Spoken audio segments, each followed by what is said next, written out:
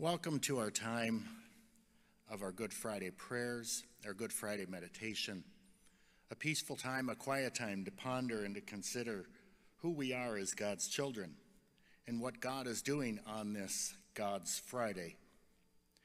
We who are both saints and sinners kneel before the cross this day and hear it speaking to us as both verdict and promise. It is true each one of us is guilty of our participation in the world's suffering. We each, bearing the image and likeness of God in our very skin, do not respect that image in one another. We do not respect God's creations, one another, or the world we live in.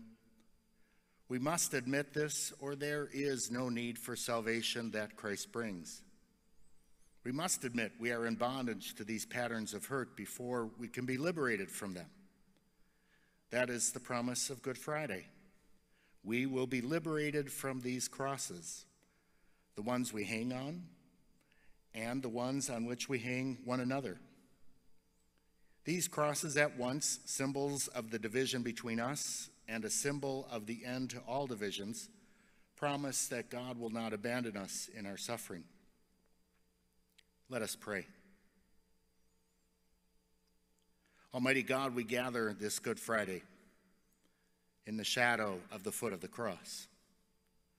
Look with mercy on your family for whom our Lord Jesus Christ was willing to be betrayed and to be given over to the hands of sinners and to suffer death on the cross. Now touch us with your Spirit, that we may be both forgiven and forgiving. In Jesus' name we pray. Amen.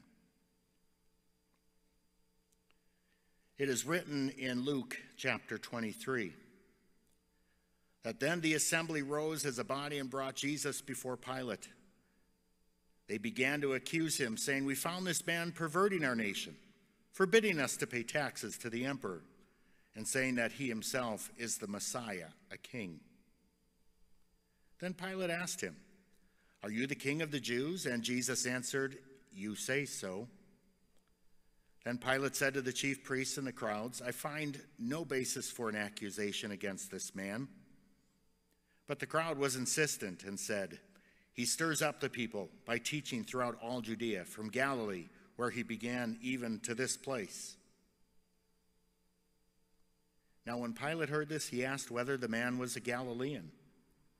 And when he learned that he was under Herod's jurisdiction, he sent him off to Herod, who was himself in Jerusalem at that time. When Herod saw Jesus, he was very glad, for he'd been wanting to see him for a long time. Herod had heard about him and was hoping to see him perform some sign. He questioned him at some length, but Jesus gave him no answer. The chief priests and the scribes stood by vehemently accusing him. Even Herod, with his soldiers, treated him with contempt, and they mocked him. They put an elegant robe on him and sent him back to Pilate. That same day, Herod and Pilate became friends with each other. Before this, they had been enemies. Pilate then called together the chief priests, the leaders, and the people, and he said to them, "You brought me this man as one who is perverting the people, and here I have examined him in your presence. I've not found this man guilty of any of your charges against him, neither has Herod, for Herod sent him back to us. Indeed, he has done nothing to deserve death. I will, therefore, have him flogged and release him." But then they all shouted together, "Away with this fellow! Release Barabbas for us!" Now this was a man who had been put in prison for insurrection that had taken place in the city and for murder. Pilate, wanting to release Jesus, addressed them again, but they kept shouting, "Crucify him! Crucify him!" A third time he said to them, "Why? What evil has he done? I have found in him no ground for the sentence of death. Therefore I will have him flogged and release him." But they kept urgently demanding with loud shouts that he should be crucified, and their voices prevailed. So Pilate gave this verdict that their demand should be granted. He released the man they asked for, the one who had been put in prison for insurrection and murder, and he handed Jesus over as they wished. As they led him away, they seized a man, Simon of Cyrene, who was coming from the country, and they laid the cross on him. They made him carry it behind Jesus. Now a great number of people followed him, and among them were women who were beating their breasts and wailing for him. But Jesus turned to them and said, "Daughters of Jerusalem, do not weep for me, but weep for yourselves and for your children. For the days are surely coming when they will say, 'Blessed are the barren and the wombs that have never borne, and the breasts that have never nursed.' Then they will begin to say to the mountains, 'Fall on us,' and to the hills, 'Cover us.' For if they do this when the wood is green, what will happen when it is dry?" Now 2 others also, who were criminals, were led away to be put to death with him. When they came to the place that is called the Skull, they crucified Jesus there with the criminals, one on his right and one on his left. Here ends the reading. Join now in a moment of confession as we have arrived at the cross.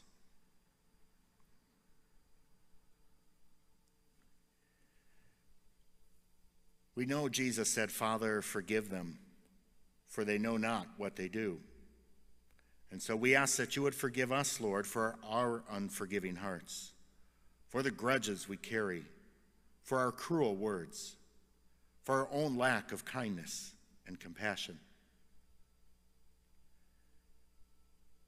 Jesus said to the one who was next to him, "Truly I say to you today, you will be with me in paradise." And so we pray, forgive us, Lord, for seeking the things this world offers, for building our own kingdoms, for our materialism, for our misplaced private priorities, and for neglecting the things that endure and the kingdom you came to bestow. Jesus looked from the cross and said, "Woman, behold your son, behold your mother." Forgive us, Lord, for neglecting those who are in need, for ignoring the poor and the helpless and the hurting, for scorning your call to be servants.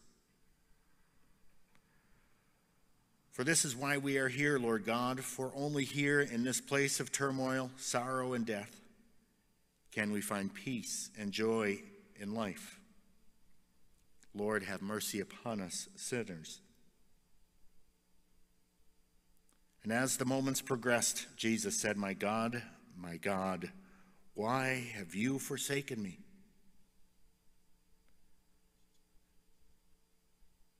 In our prayers too, Lord, we ask that you forgive us for the times we have turned our backs on your word, the times when we have gone through trial and have suspected that you were not there, the times when we were not there to help and comfort those in need. And as the moments wore on, Jesus said, "I thirst." We ask your forgiveness when we have not thirsted for righteousness and peace and hope and joy and kindness, and we have neglected the fruitful life the Spirit would bestow. As Jesus cried out, "It is finished," forgive us, Lord, when we have doubted your grace and have tried to add to our salvation by depending on ourselves and what we can do to gain your favor. And finally, Jesus offered up to God by saying, "Father, into your hands I commend my spirit." Finally, we ask, forgive us, Lord, for not commending our past failures to your mercy and our present situations to your governance and our futures to your care.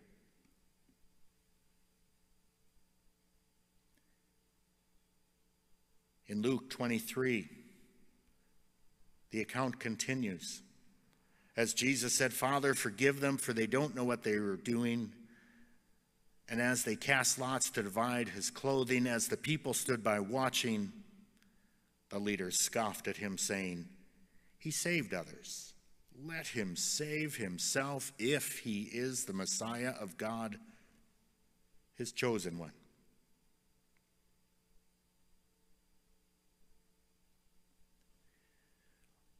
Lord, as we hear these words, our hearts are heavy.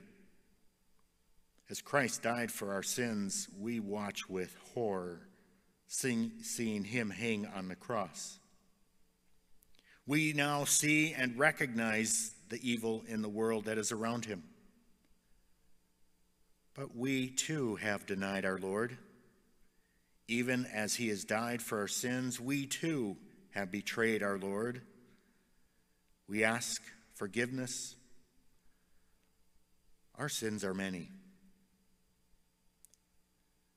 For as Christ became obedient unto death, even death on the cross, we know that by one man's obedience, many will be made righteous.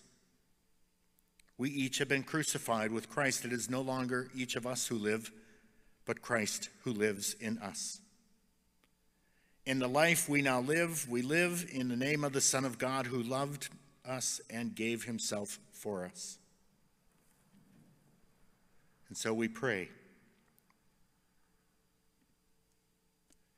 Heavenly Father, as Jesus showed us how life is to be lived, it is to be filled with love and caring. As we promise and ponder your love, may it rub off on us.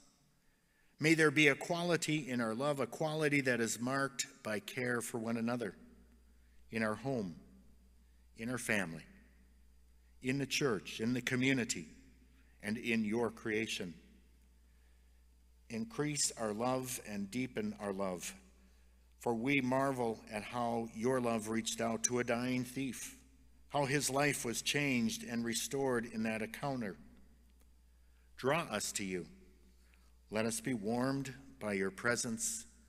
Point our lives toward paradise. We earnestly pray. Amen.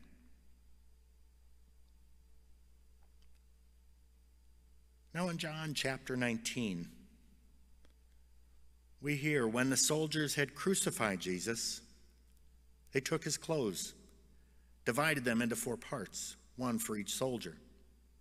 They also took his tunic, the tunic that was seamless, woven in one piece from the top. So they said to one another, "Let us not tear it, but cast lots for it to see who will get it." For this was to fulfill what Scripture says. They divided my clothes among them, and for my clothing they cast lots. And that is what the soldiers did.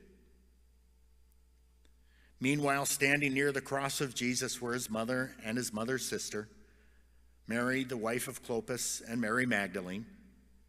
When Jesus saw his mother and the disciple whom he loved standing beside her, he said to his mother, "Woman, here is your son." Then he said to the disciple, "Here is your mother." And from that hour, the disciple took her into his own home.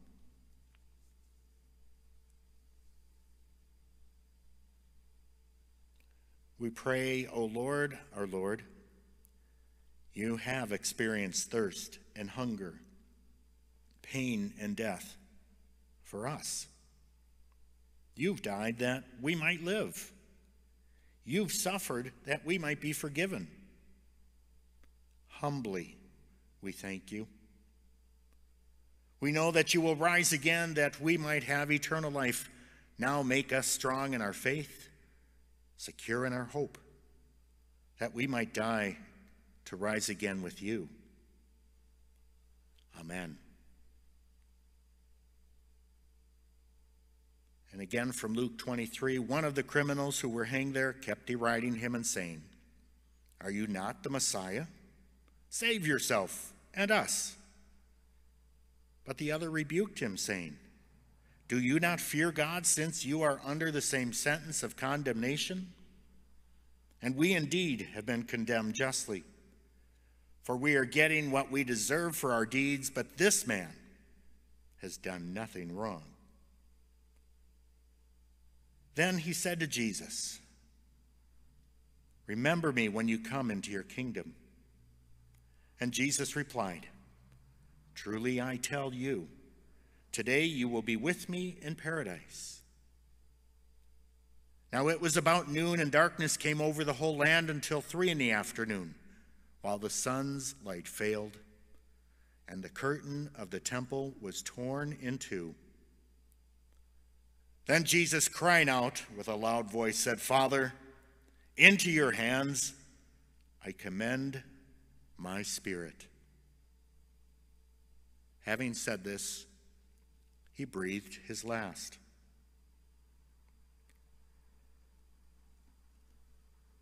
When the centurion saw what had taken place, he praised God and said, "Certainly, this man was innocent." We pray the Lord's Prayer. Our Father, who art in heaven, hallowed be thy name. Thy kingdom come, thy will be done, on earth as it is in heaven. Give us today our daily bread, and forgive us our trespasses, as we forgive those who trespass against us. And lead us not into temptation, but deliver us from evil. For thine is the kingdom, the power, and the glory, now and forever. Amen. And may the Lord bless us and keep us, make his face shine on us and be gracious to us. May the Lord look upon us with favor and give us peace this night and in all the days and nights to come. Amen.